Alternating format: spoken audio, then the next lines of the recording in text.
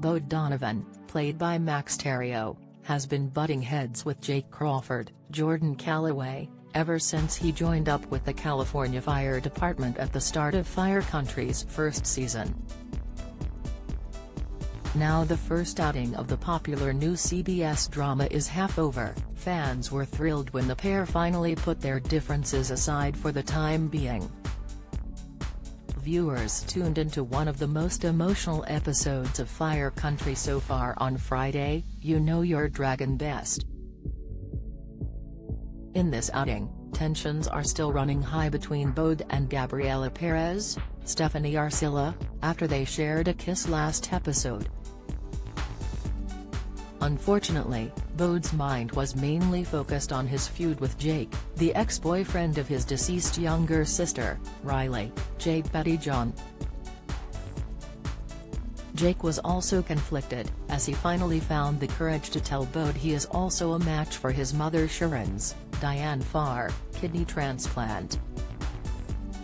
Bode was convinced his mother would choose Jake over him as he has no criminal record, is in perfect health and has no history with drugs. However, Gabriela assured him she didn't think this would be the case, and Jake and Bode eventually decided to try and put their differences aside. After being all but sworn enemies over the course of the season so far, the pair had Fire Country fans reaching for the tissues when they hugged it out at the end of the episode. Once the emotional episode concluded, Adams tweeted, "Ugly crying at Jake and Bode finally hugging.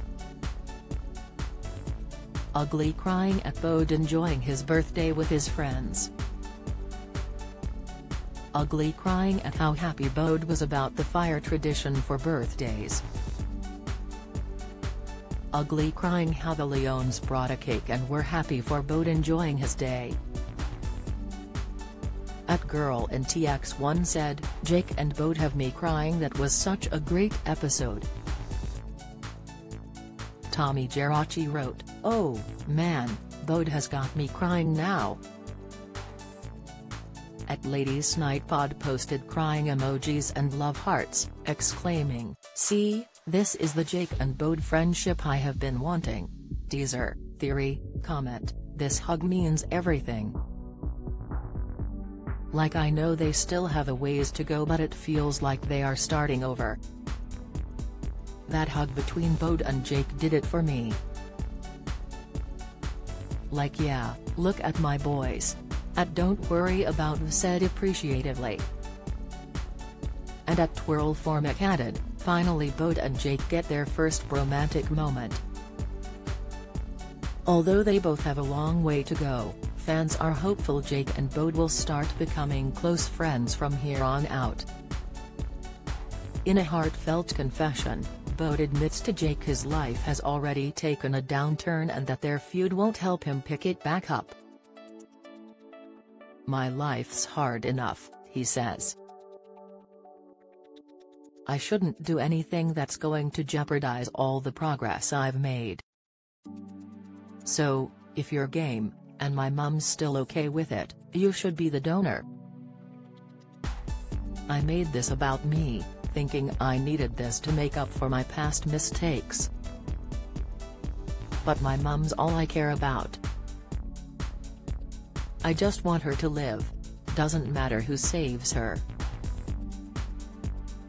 Bode thanked Jake, to which he said, "Always brother," and several viewers couldn't help shedding tears as the episode closed on an uplifting note for the two new friends.